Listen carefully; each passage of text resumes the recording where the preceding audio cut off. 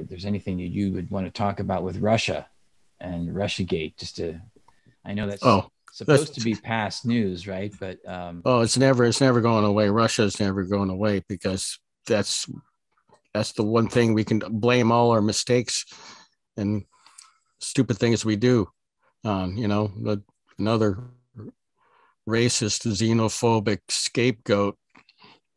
And I say racist because it is racist, anti-Slav. It's a long story, but people should know that the anti-Slav bigotry and racism is centuries old, and from Western Europe and Hitler's Germany and World War II and the Lebensraum, and calling them subhuman in order to justify invading their country, like we justified killing Native Americans for our farmland.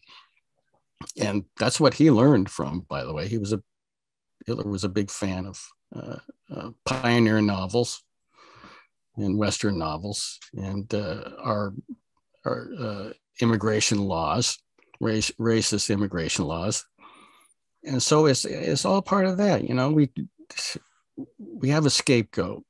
We have a race of Slavs who were treated like criminals when they came to parts of Canada in the late 19th, early 20th century, and even put in concentration camps and had all their possessions taken away from them, and their rights and their freedom from 1918 to around after 1920.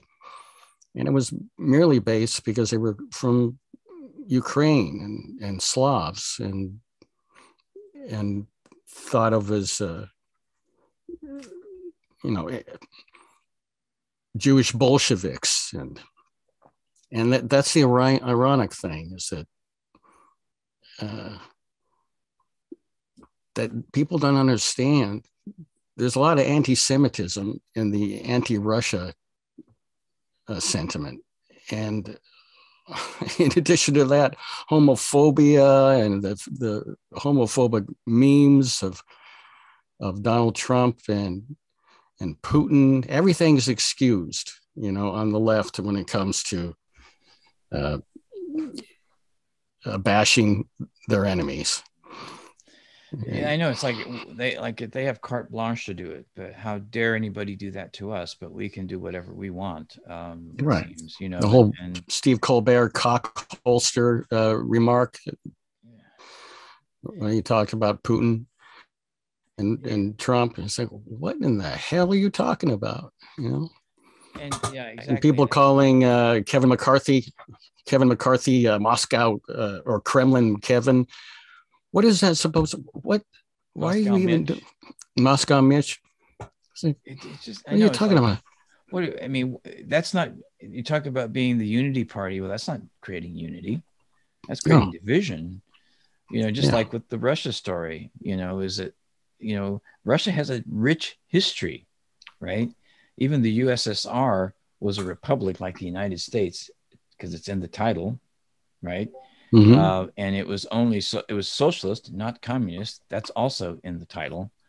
Their goal was to get to communism. That's not ever been reached in this country, in this world, I should say. No. Yet pure communism literally means the community, helping each other, focusing on the community, having a society like that. That's never happened. So that might have been the so-called goal. That might be the goal of China. That might be, whatever.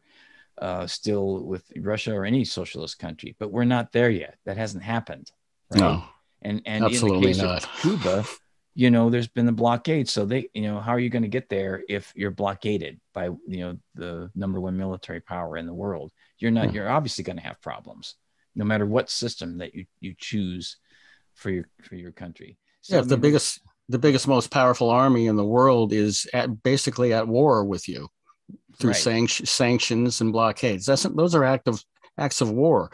It's like we do so many countries around the world, democracies that we overthrow and install friendly dictatorships, and we pretend to be freedom loving and Yes.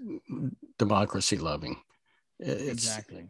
And we bash Russia for wanting to get rid of NATO, which is basically threatening and surrounding its borders, and has been since the end of World War II, when they were invaded for the second time and had millions of their citizens killed by Germany and invading armies. Like, what the it's just it's an utter ridiculous mind that these people are doing. I know, and and we have to have these conversations, more and more. So I really appreciate that you come on the show to do some of that. It's great.